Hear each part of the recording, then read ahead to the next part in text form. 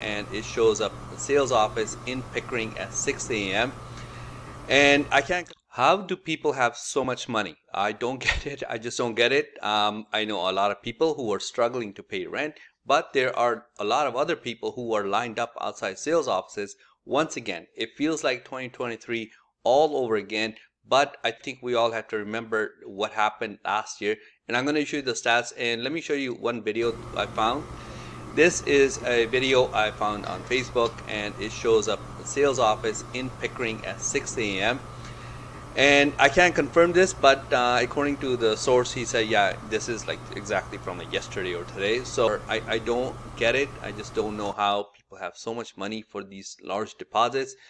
But anybody who's thinking of buying like right now, especially pre-cons, I would definitely consult a lawyer, because you have to know that this is not just like easy money that, hey, I just need to use my assignment clause, get out of the deal, make a cool 200 grand, easy peasy, no problem. It's not that easy. There are a lot of new taxes involved, and a lot of people right now are trying to sell their pre-cons that they bought in 2019, 2020, 2021, and a lot of them are stuck because they're not being able to get appraisals, or they're not qualifying for the mortgage because they had no intentions of closing the deal, but they can't sell now because the prices have tanked.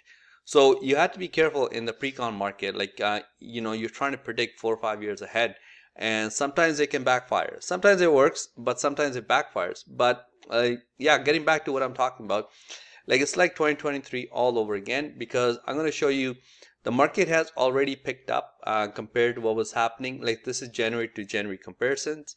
So what I want to show you is, like, if you look at city by city, and yeah, like every single city, Brampton, Mississauga, Vaughan, Ajax, Burlington, if you look at by region, every single one of them is up compared to last year. And why is this happening? Well, the number one reason it's happening is obviously because there's a sense in the market that the Bank of Canada is going to be dropping the rates.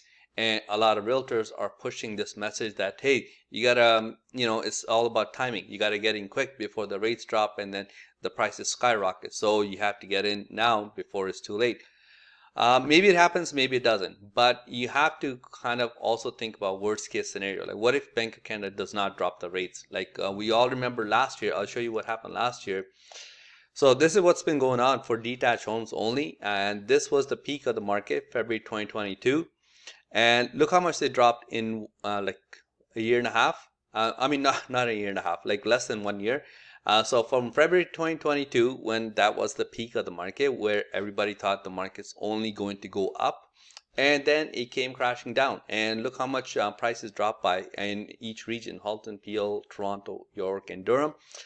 They dropped by more than 20%, and these are for average price for detached homes. And then when Bank of Canada said in January 2023, hey, we're going to be doing a conditional pause to see how things go. We increased it so many times, I think like 7, 8 times. So we're going to pause and see what happens. And a lot of people said, well, this is it. That was the bottom of the market. And then everybody jumped in. And then we all remember, this is like from October to May, and every category, like all of them, double-digit gains once again.